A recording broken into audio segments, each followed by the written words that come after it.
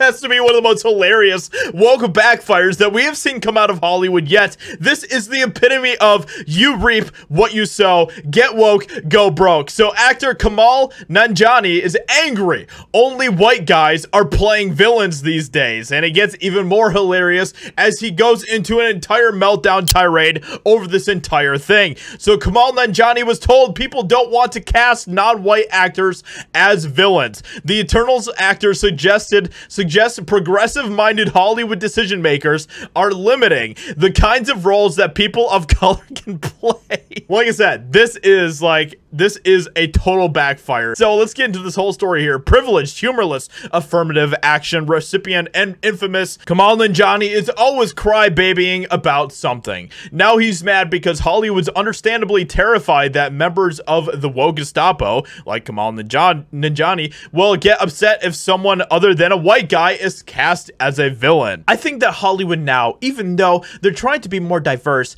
is still weird, the actor says. The problem, Nanjiani wagers, is that good intentions can sometimes lead to misguided solutions. See, it's never good enough for these people. They want to live in a world that is so perfect in their eyes that is completely unachievable and completely unrealistic. This is what happens when you grow up with the most privileged, self-entitled mentality that we have ever seen in the history of the world. That is exactly the type of people that Kamal is. If the bad guy is a brown guy, what message is that sending? And that's just as limiting as anything else, he says. I want to play more bad guys. I want to play more bad guys. But nobody wants to cast him because they're terrified. Everyone's walking on eggshells now in this new woke world that we're living in. And because they know that no matter what they do, there's going to be some sort of outrage from people like him. Nanjiani would like a career as varied as his Marvel stablemate Sebastian Stan, who can flip from superhero to serial killer. Nanjiani watched Fresh, in which Stan plays a charming organ-harvesting cannibal. He does these big Marvel movies, and then he'll play a psychopath. I was told that's going to be hard because people don't want to cast non-white people as bad guys. This is the ultimate self-own. Oh my gosh, this is so funny. And I don't feel bad for these people. I don't feel bad for people like Kamal who can't get roles as as villains because people in Hollywood don't want to cast them as such. I'm sorry this is happening to you. Say what it's like crying yourself to sleep on a bed made of gold and Kleenex made of $1 million bills at night.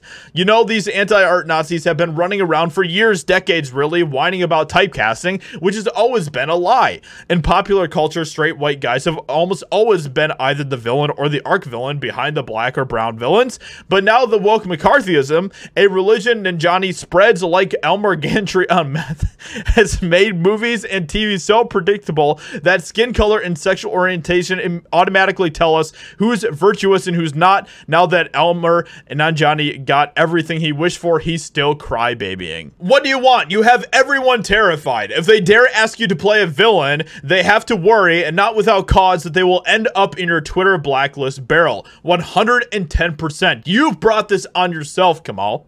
You and all of your woke constituents in Hollywood, you have brought this on yourself. And do you think it's going to get any better?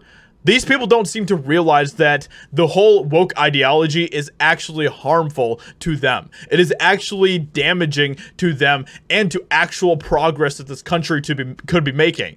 The woke ideology is not progress. It is completely regress. It is completely the stripping of freedom, the stripping of free thought and actual diversity. But of course, these people can't say anything about that. They have to continue to just go with the narrative, the Hollywood narrative that is out there. So anyway, with all that being said, let me know what you think about what Kamal Nanjiani says here in this interview. This is absolutely hilarious in so many ways. With that being said, I'll talk to you all in another video very soon.